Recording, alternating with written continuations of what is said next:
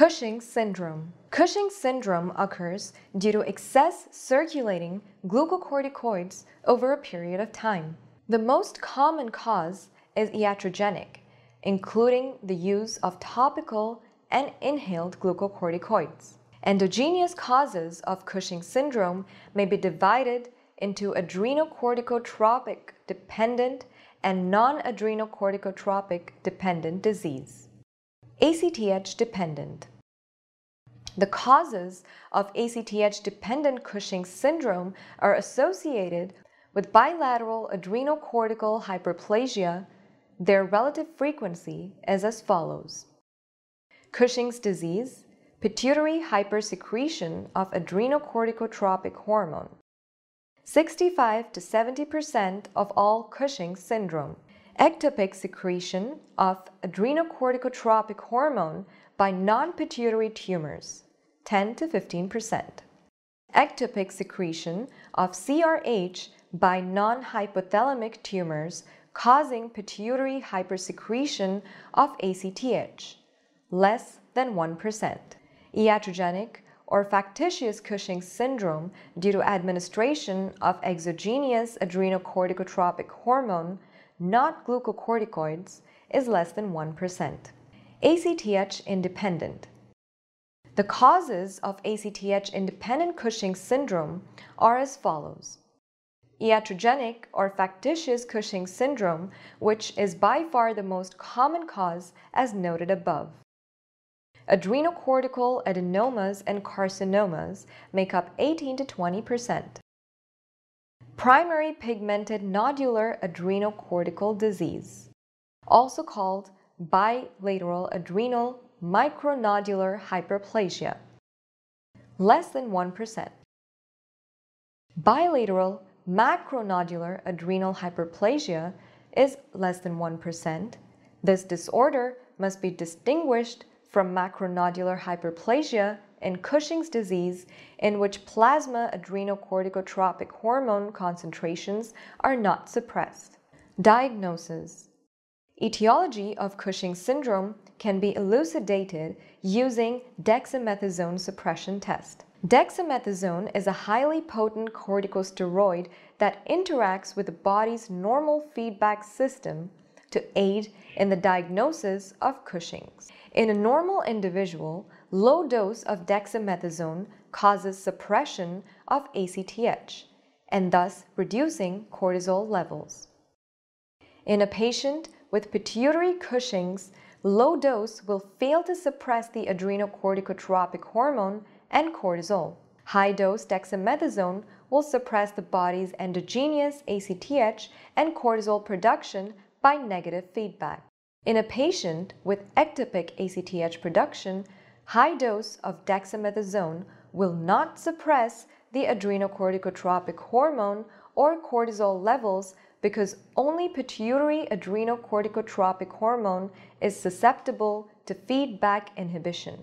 Thus, this patient will have elevated cortisol after high-dose suppression test. Hallmark feature of Cushing syndrome is increase in cortisol levels, and increase in 24-hour urine-free cortisol level. Let's have a look regarding cortisol's functions in the body. They are anti-inflammatory, maintains blood pressure, increases gluconeogenesis, lipolysis and proteolysis, decreases immune function, decreases bone formation. Signs and symptoms. The signs and symptoms of Cushing syndrome are as follows. The more common signs and symptoms are decreased libido, obesity or weight gain, plethora, round face, hirsutism, menstrual changes, hypertension, ecchymosis, lethargy or depression, dorsal fat pad, abnormal glucose tolerance. Less common are ECG abnormalities or atherosclerosis, striae, edema, proximal muscle weakness, osteopenia or fracture, headache, backache, recurrent infections, abdominal pain, acne, female balding. Management of Cushing syndrome. Goals. Ideal therapy of Cushing syndrome would achieve the following goals. Reverse the clinical manifestations by reducing cortisol secretion to normal. Eradicate any tumor threatening the health of the patient. Avoid permanent dependence on medications. Avoid permanent hormone deficiency. Treatment. Optimal treatment involves localization and complete removal of corticotropin secreting pituitary or ectopic tumor or cortisol secreting adrenal tumor.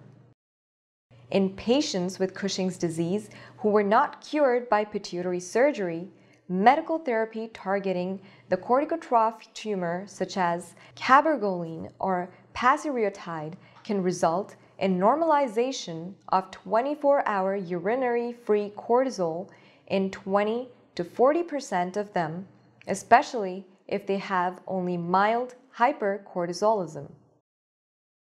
Pituitary eradication is another second-line treatment for persistent or recurrent Cushing's disease. Adrenal enzyme inhibitors must be used to control hypercortisolism until RT is effective. Conventional RT will correct the hypercortisolism in up to 85% of adults when used after debulking surgery. Bilateral adrenalectomy is a definitive treatment for adrenocorticotrophic hormone secreting pituitary or ectopic tumors.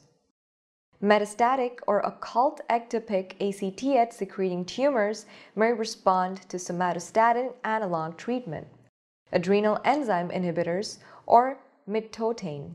The physical symptoms and signs of Cushing syndrome resolve gradually over a period of 2 to 12 months after effective cure of Cushing syndrome. Hypertension, osteoporosis, and glucose intolerance improve but may not disappear. Patients may have impaired quality of life for many years despite remission of hypercortisolism. However, the long-term prognosis of cured patients who had benign disease is excellent. The prognosis of patients with malignancy is variable and relates to the ability to control hypercortisolism and treat the cancer.